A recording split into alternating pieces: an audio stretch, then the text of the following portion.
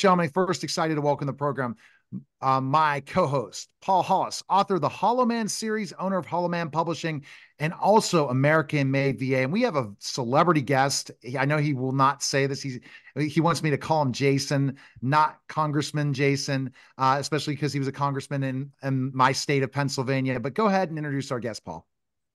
Great. I'm very excited and pleased to welcome Jason Altmire. He is not only a CEO, but he's also a well-informed author, an adjunct professor, and as Neil said, he is actually a former congressman. So welcome, Jason. Thank you, Paul. Thank you, Neil. Glad to be here. I appreciate the invitation.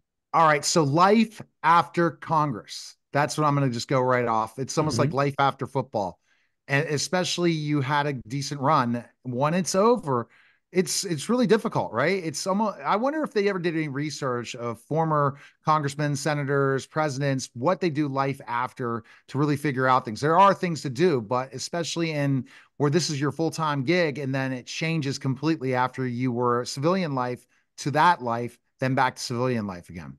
I've been out of office now for over 11 years, which is hard for me to believe. But I've transitioned, and I look back on that experience with fondness and pride, and I'm glad I got to make a difference and have an experience that I think most people would say is a very positive experience. And what I've found in the last several years is the perception of Congress has changed to such a negative extent. When I first left office, if you're at a cocktail party or something and it comes up, I wouldn't bring it up, but if it comes up, you're a former congressman, people would be impressed. Oh, wow, that's good. But now there's a noticeable difference. And if you reference that you were affiliated with Congress or you were in national politics in some way, more often than not, people will kind of back off. They don't want to have the conversation or they have a negative impression. And that's unfortunate. And I know we're going to get into the polarization stuff, but when I left office, I was 44 years old.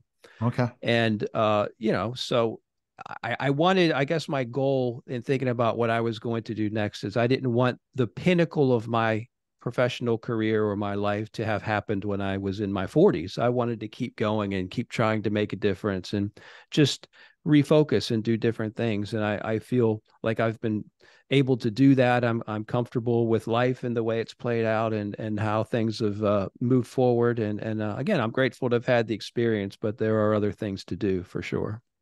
Okay, so what were those other things? One, did you have plans? Were you always planning when you did leave office that you had a life after plan, especially younger, because you're a younger congressman than some, right? And they could have been there forever, for even longer, as some of them are in their 70s and for sure. Yeah, interestingly, even before Congress, I was a congressional staffer and I had been a government relations executive. So I spent a lot of time in Washington on that. And I had worked for a trade association, a national trade association. And I always had that as a goal. I always wanted to lead a national association for a cause that I believed in and felt like I could make a difference. And I did always think when I left office, that would be a direction that I would want to go. And I didn't do it immediately after I left office, but it's what I'm doing now and have been doing for the past 4 years. And I really enjoy it. I still keep my finger in the pie with regard to DC and Capitol Hill and get to talk to members and deal with issues that are important to America. But I also, get to live in Florida and enjoy life, I think, a little bit more than I would otherwise have if I was still in DC. Yeah, for sure. And especially, where did you grow up in Pennsylvania? Just real quick, and I'm going to jump back to the next question. Grew up in Western Pennsylvania, a little town called Lower Burrell, which is in Westmoreland County. Burrell High School was the high school. Okay.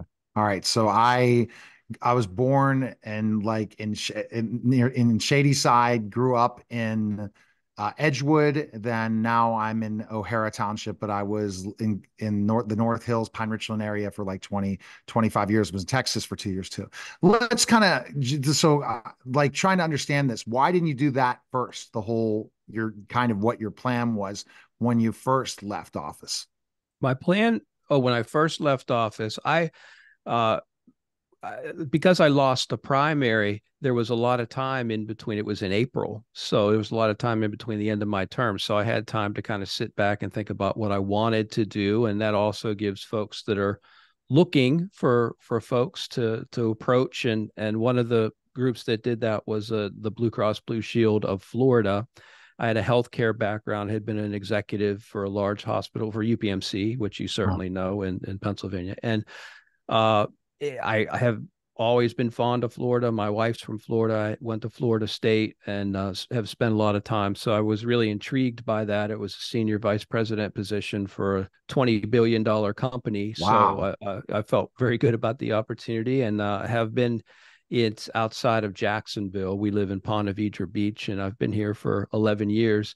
I wrote the book, which I think you want to talk about, in 2017. So I left that role and traveled the country on a book tour, which is really one of the greatest experiences of my life, because you go out and you talk about an issue that matters and that people care about, and you see the passion and get to visit other parts of the country. And I really enjoyed the book tour. And then afterwards, I got COVID came along, and I got a doctorate at University of Florida in business administration because I really got into academic research. And writing my book, I was intrigued by the process of how research is done. And then during the presidential transition in 2020, the association that I now lead went through a leadership transition, and I took this role and have been there ever since. All right. So let's talk about the book, then the association and polarization. That's perfect segues. First, the book. Why the book, and what did you want your readers to find out about you? The book is called Dead Center, and it came out in 2017, so it's been a while. But I was writing about political polarization and the danger that it represented to the country. And I did three things. I talked about the causes of polarization, what leads to it. And then I had academic research in there about how partisans think, what makes them tick. If you present them with information that conclusively proves their point of view is wrong, will they accept it? How do they react in groups? How does extremism, and the movement to the left and the right work, and why does it happen? And then I weaved in examples from my own career in Congress from how polarization impacts public policy and what's it like to be a centrist in a polarized Congress. Yeah. And the book did really well. Again, it was called Dead Center. And I spent 8 months traveling around talking about it and did all the shows, and it sold well. And still, I hear that universities use it around the country as a textbook when political science classes look at polarization. And I still speak about it all the time. We're doing a podcast on it right now, but it's unfortunately gotten worse. I regret to say that I was right about kind of forecasting where the country was headed, and it's not gotten better. And unfortunately, that's tainted the perception people have of all of our institutions, of the media, of politics, of higher education. And I think that's really unfortunate for the country. It definitely is. And so as I've grown to get older, I've been on both sides. When I was an educator, as a young age in my 20s, I was a Democrat.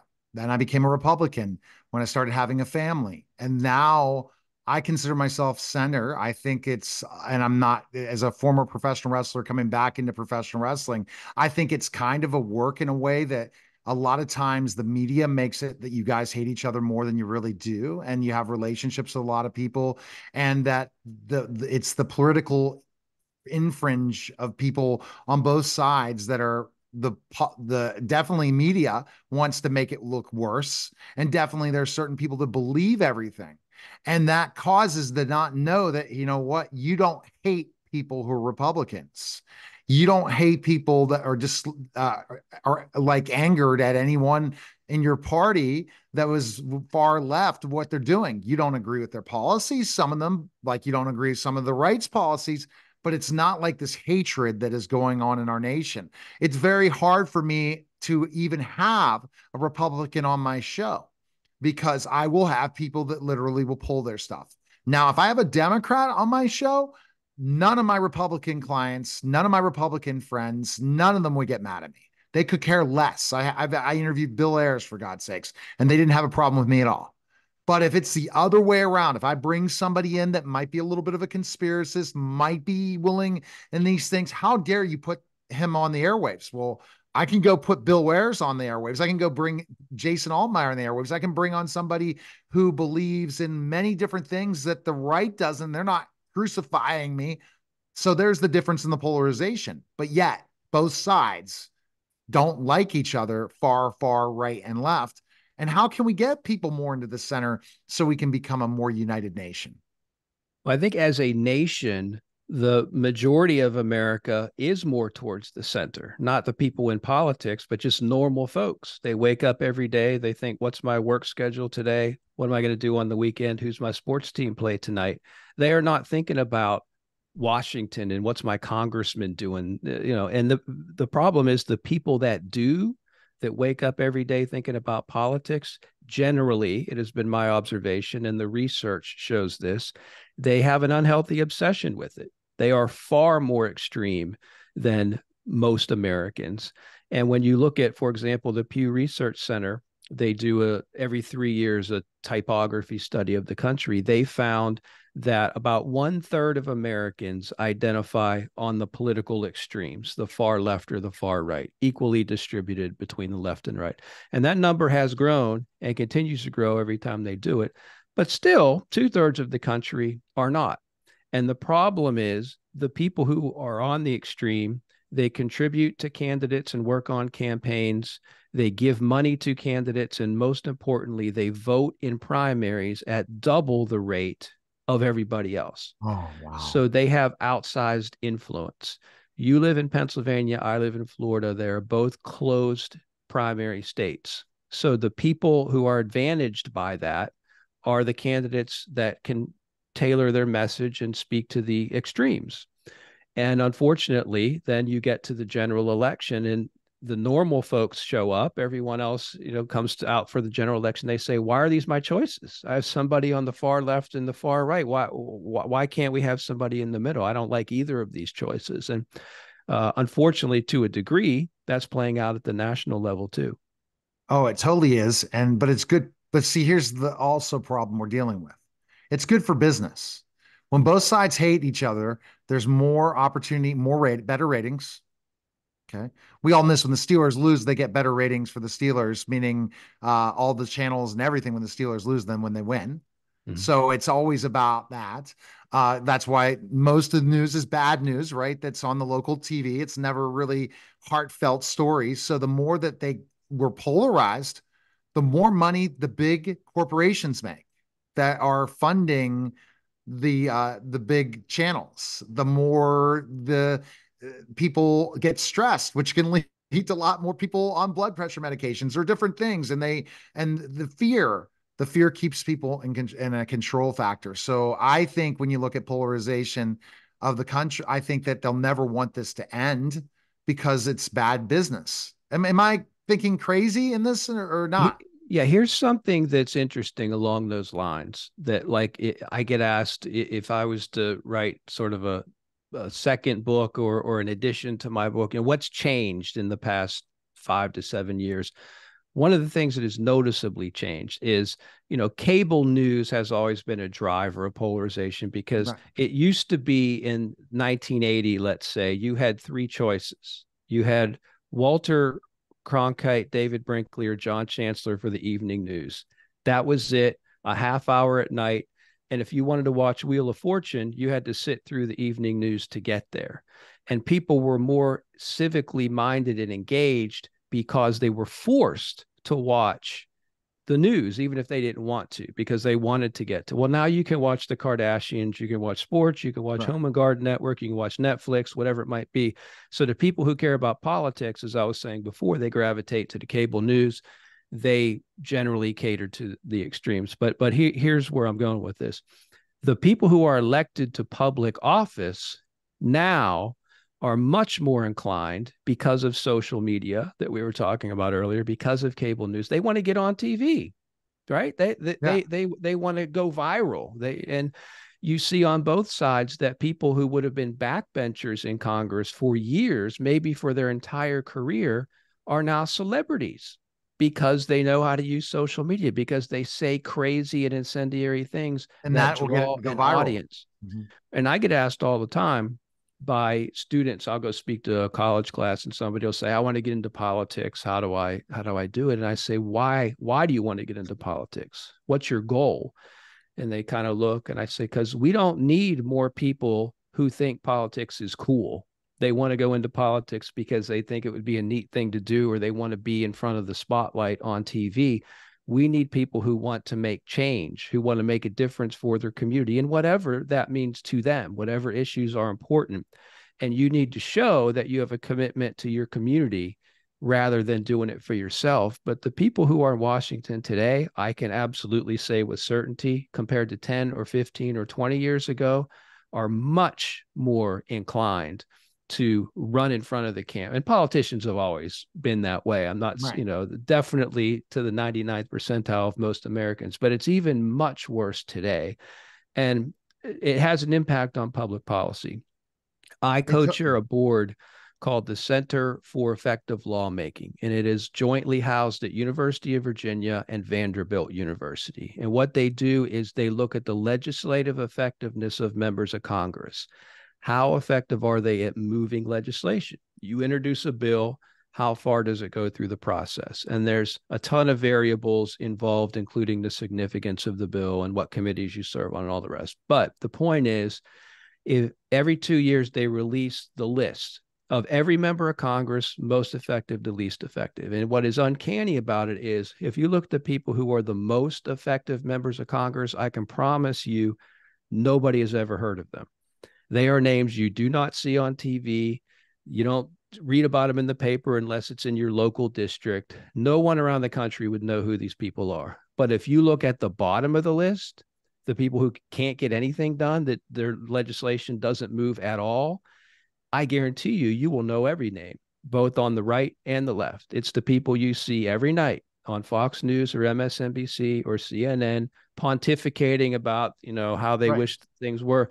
But when they have the opportunity to move legislation, they don't do it because that's not what they're there for. They're there to get on TV. There is a direct relationship between how much of a media presence you have and how effective you are as a legislator. So, Jason, what I'm hearing from you is I don't know if you would have wanted to be in politics today compared to when you were in politics before. Well, I couldn't be. I wouldn't fit in. I wouldn't be happy. And candidly, I couldn't win today. I couldn't win a primary campaigning as a centrist. I was pretty lucky in retrospect that I caught the very tail end of when you could be viable with that kind of candidate. I used to have as my tagline for all my campaign speeches the first time I ran, I'm not going to be someone that walks on the floor and looks at my leadership and says, how do you want me to vote? That's not me. I'm going to look at the district, I'm going to look at the issue, and I'm going to vote for what I think is right. And you can say that, but then what I found was I was a Democrat, but I'm sure the same applies on the other side. They don't really believe that.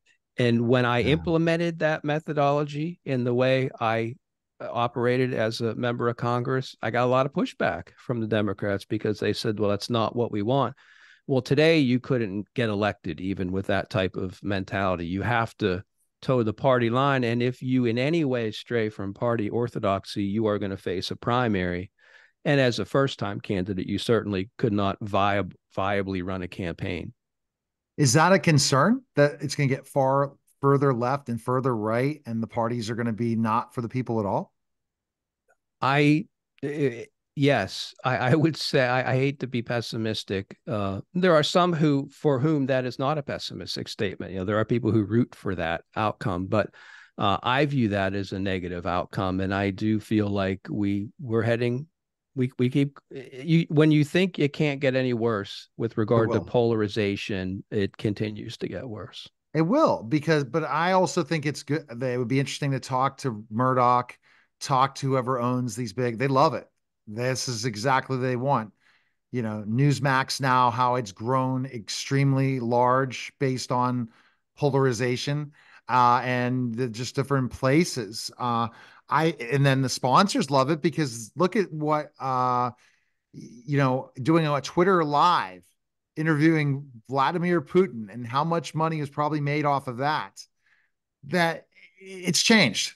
absolutely changed. I So I would like to see a study on the people who have made their career in the media since President Trump came onto the scene as a political candidate. He was obviously famous before politics, but from 2015, 2016 on, because if you are a Republican in particular who is willing to say something negative about President Trump, they will put you on TV. You have a full time gig. And what was interesting is after he lost, and he kind of, for a little while, faded away and wasn't in the news quite as much. right. All those people, they weren't asked on the shows anymore. But now you're starting to see them come out again because of the way the campaign has played out. But more people made their careers off of talking about Donald Trump, I bet you, than anyone in American history has And driven that the pushes success. the social media end. Yeah. Is look at me talking algorithms with you before we got on, right? And social media is not the easiest thing in the world, and it's really gamed now. It's not your number of followers anymore. This is another dangerous part, and this is I'll credit this to Neil Patel and Eric Sue, a marketing school podcast. They're really well known digital marketers. They flat out said it doesn't matter. We have really made it so that it doesn't matter how many followers you have in social media anymore. It's all about the content you've created and how many people are engaged on it. And your last post is what's considered your post. So people can come out of nowhere, talk about specific things. And I think these politicians see that now. Oh my gosh, if I go and get a great camera work and say something crazy, I wouldn't agree with that kind of audience, but now I will. Yeah, Which and the ability to find like-minded compatriots did not exist before. So I always use this as the example. The guy who used to sit in his mother's basement yelling back at the TV because he was angry had nowhere else to go. He was completely alone and isolated. Now he can get on any social media and find people that feel and are just as angry as he is, and then they organize and they talk to each other and they get each other angry. right, And as you said, there's hundreds or thousands of people that are tweeting back at each other about the right. same thing when they used to just be alone in the basement yelling at the TV. Exactly. And look at Elon Musk, who's allowed free speech. And that would be a question to finish up our interview. What are your thoughts? Now allowing Twitter/X to be the only real platform that's not set up for a party where there's no real, what is your thought of free speech on social media? How should that be handled? And how have other platforms not allowed certain things that Republicans say if you're against the vax, you could literally even if you had a guest on and you were doing it and you put it on as misinformation at that time when it's come out, it's not all misinformation. What are your thoughts of the censoring of social media and media in general? I think there is a role for what you described to be censorship for things that have a chance of violence or hurtful speech. I mean, I do think there's a role to kind of tone it down on things that could degenerate into something really bad happening. But with that exception, it's the public square, and people have a right to be wrong. They have a right to say whatever it is they want to say. And you see sports, politics, and religion are the three things that drive people crazy the most, and they say idiotic things because they have, with religion, I shouldn't say idiot, I didn't mean that with religion, but the real beliefs, but they say things that are out of the mainstream to most people. And I think that's fine, right? I mean, there's a role for that. But Right.